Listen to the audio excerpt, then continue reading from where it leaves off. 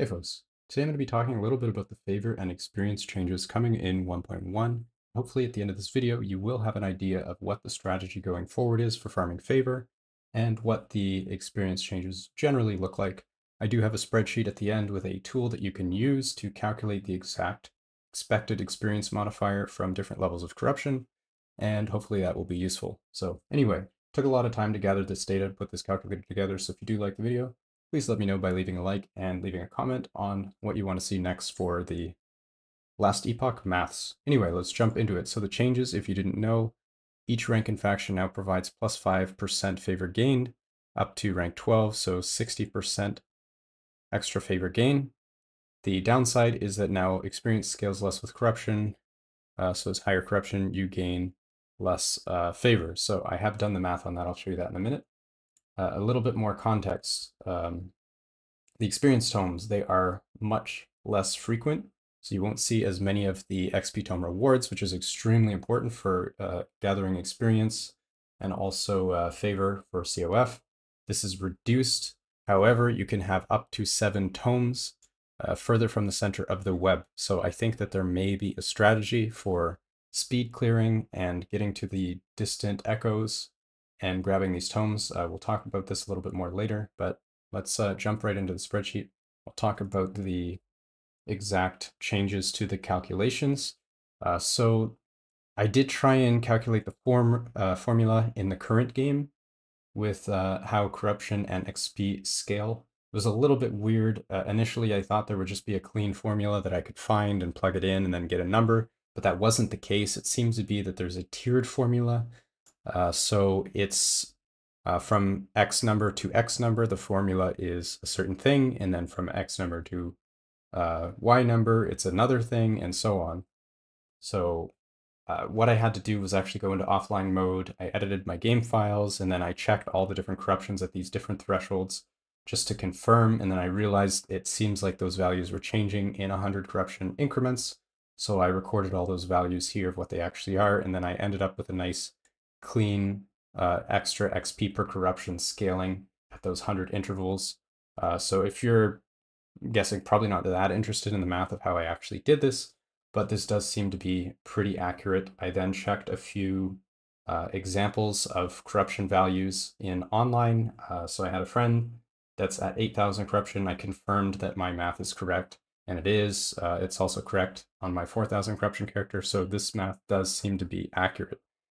Anyway, I then went on and did the 1.1 XP. So you can see I applied a penalty factor to the additional experience added per corruption above the thresholds mentioned. So above 300, there is a 75% penalty, and above 1,000, there is now a 95% penalty. So you can see what it is here. This is what it looks like.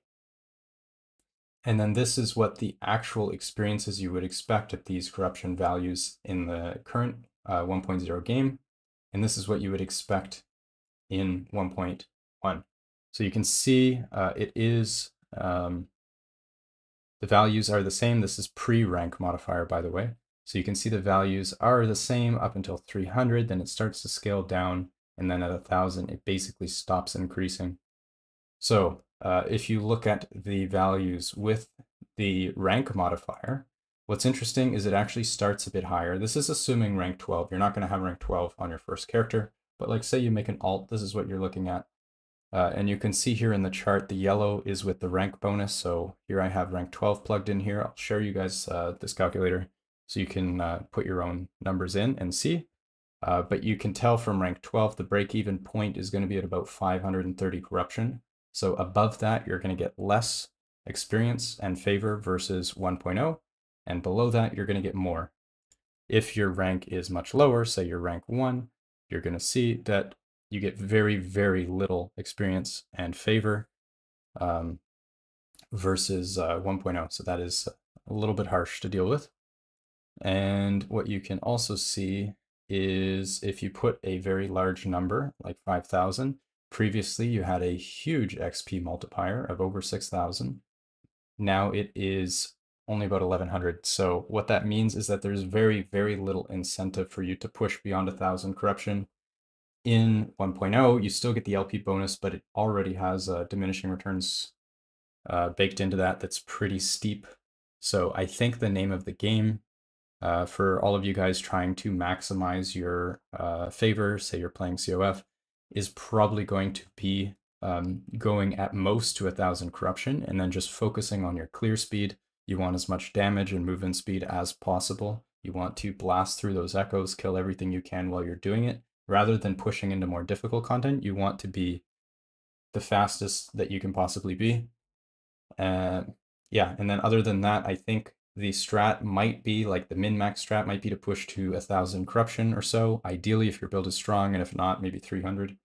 And then once you get there, you just do all the outer web nodes and grab the XP tomes, because now the XP tomes relative to monster experience are going to be significantly higher. As far as blessings, I do believe it's still going to be worth grabbing the experience blessing for COF players, even after level 100. So the experience blessing will still modify the favor gain that you get. So you'll have all the monster kill experience multiplied by 1.1, and then that will increase your favor gain. So definitely make sure you grab that. Whenever you see an experience shrine, you're still going to want to grab that as well. And yeah, that seems to be the 1.1 strat. I will link the spreadsheet, as I said in the description. Make sure that you do make a copy so that you can edit these values in green. Otherwise, it won't let you if you're just looking at my original copy. And you can plug in your rank here, as I said. You can plug in your corruption here, as I said, and it will tell you the actual values. So yeah, there you go. Cheers.